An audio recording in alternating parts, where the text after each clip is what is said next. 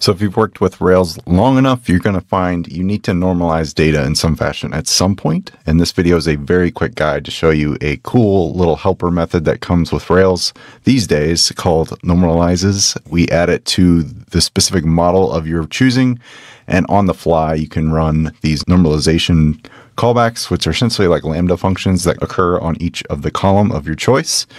So let's get started. I'm going to go straight into this one, not really show a demo because it's quite simple, but I'm going to call it normalize demo.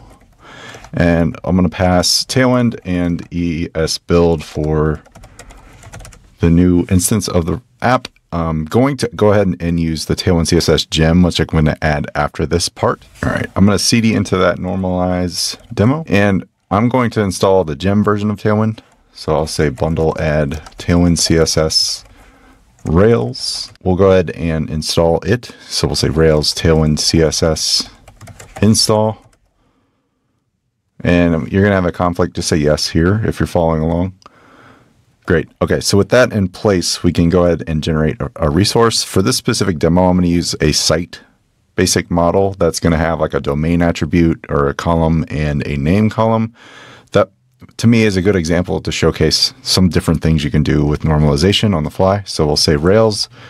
I'm going to clear this out real quick. Rails generate scaffold site, and we'll have it have a title, which will be a string.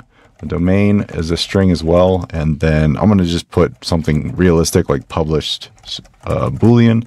Won't really use that one for normalization's sake, but I just wanted to put it there just in case it gives you more context. So we'll run that, and then I will migrate.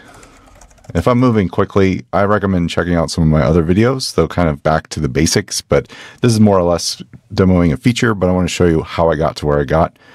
So I'm doing all this, a little bit of configuration up front. So I'm going to open up this in VS Code, and on my routes, one thing I want to do is just create root route. So I'll go to routes.rb, and in our root, I'm going to pass sites.index.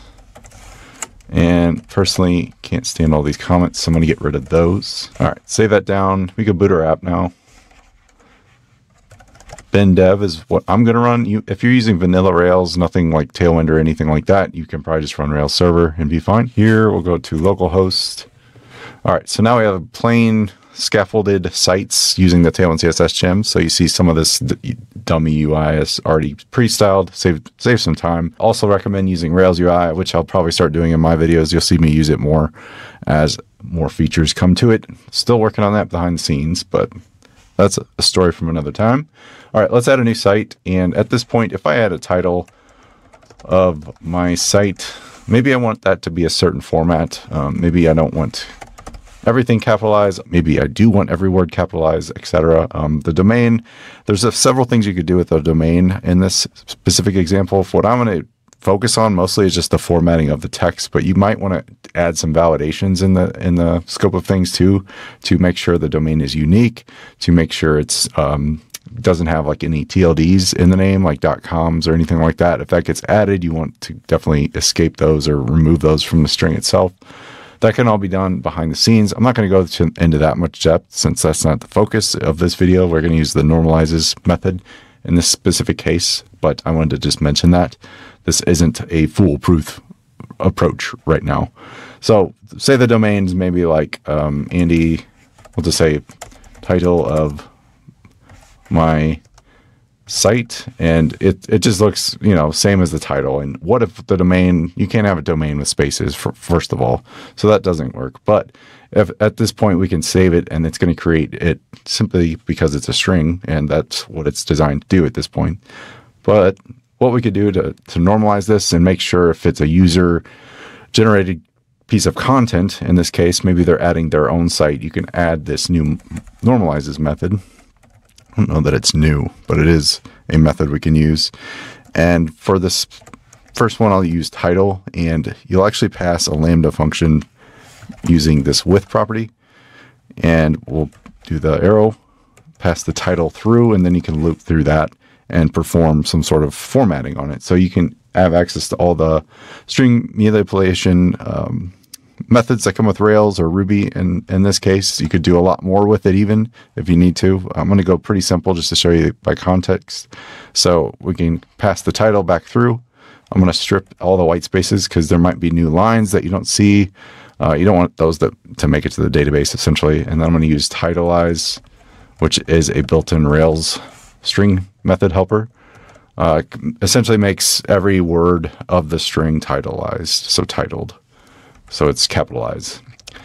So we can try that out now. If I go back and even just edit this now and go back, maybe make that one lowercase, update it, we're going to get an error because I can't spell. So I'm going to remove that E, go back again and redo what I just did.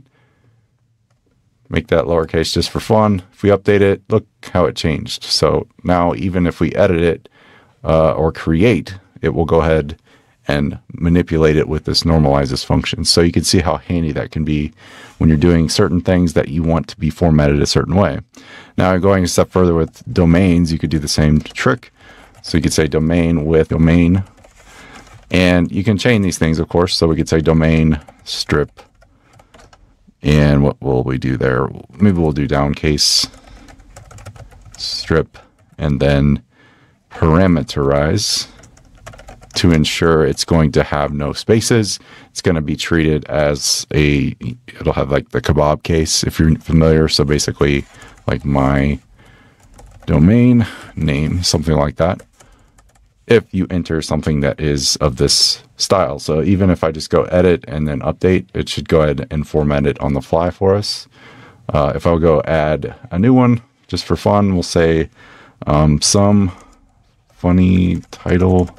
Maybe we'll make it all lowercase there. And then the domain name will have my funny title. You can enter like a bunch of white space, period, all those things. Let's see what it does. Goes ahead and formats it just like that.